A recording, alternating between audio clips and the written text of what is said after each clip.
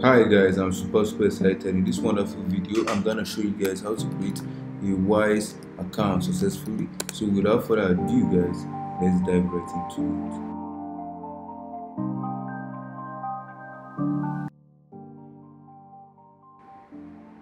Welcome back guys, I'm Chido Original. This is the channel where future billionaires students to learn daily tips on how to make money online, how to invest their money and make their money work for them. So in this topic, I'm going to show you guys how to create a wise account successfully in Nigeria.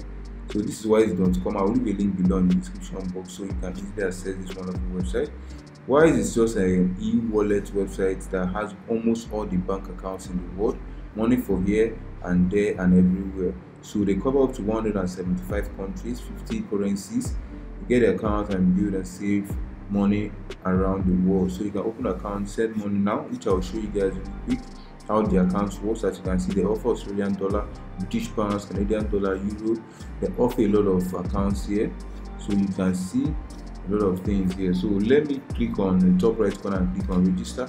It will take you to the next interface where it asks you for your email address, so you can start creating an account. So I'll add an email address here.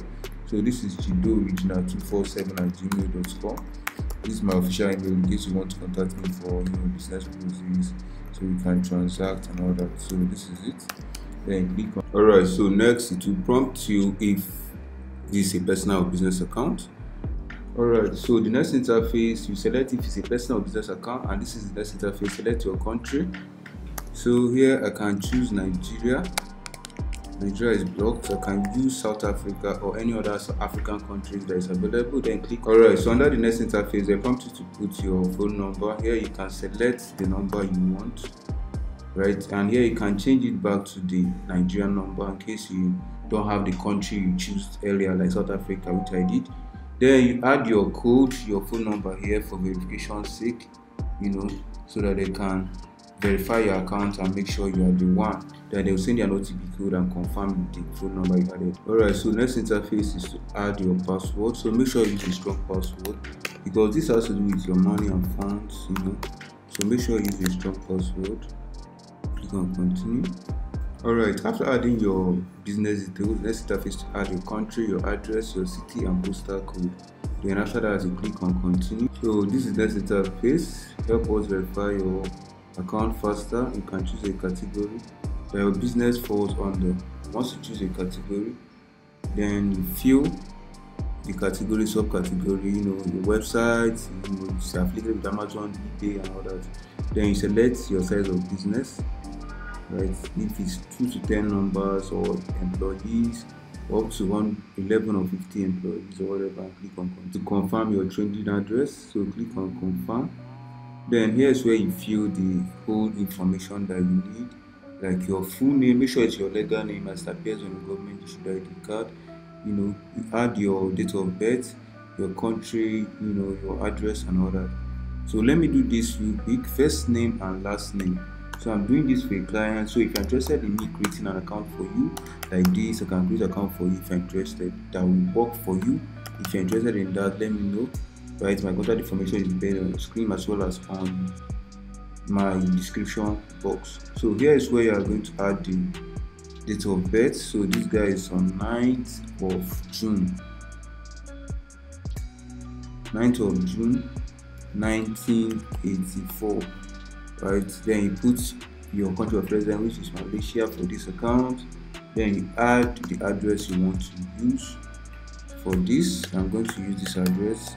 This is a Malaysian address, right? So add this address here.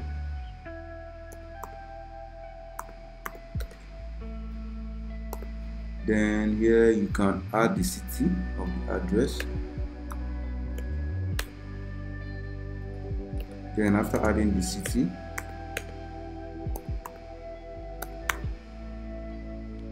you add the postal code. So here's the postal code for this.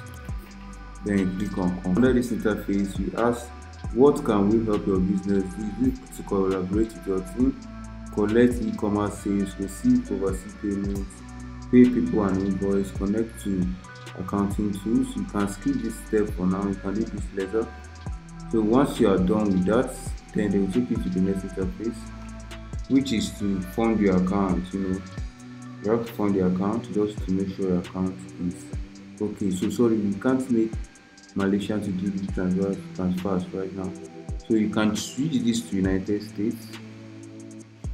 You can change how much you want to transfer. You can say $20 here. Then click on continue. But you can choose same currency as well. 20 USD. Let me keep things simple here. Then click on continue. Right. So any amount you want. Alright, so next thing after you have done, you have added the funds to your account, is to verify your account using a government issued ID card and bank statement to verify your identity.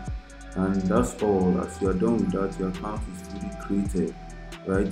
So the client I'm doing this for wants to verify the account himself. That's why I didn't do it in this video.